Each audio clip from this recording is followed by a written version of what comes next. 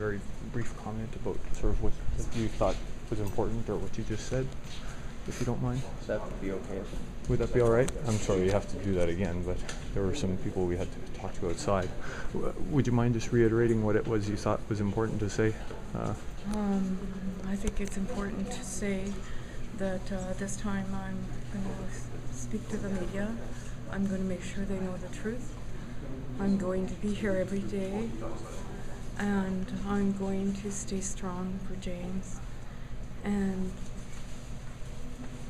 I'm not going to be silent anymore.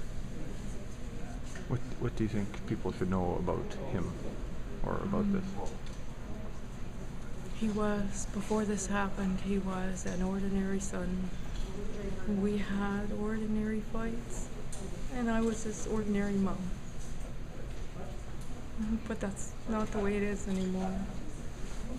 Unfortunately, the world sees him as something he wasn't, and I have to make sure that that doesn't happen anymore. That has to stop. People have to know the truth.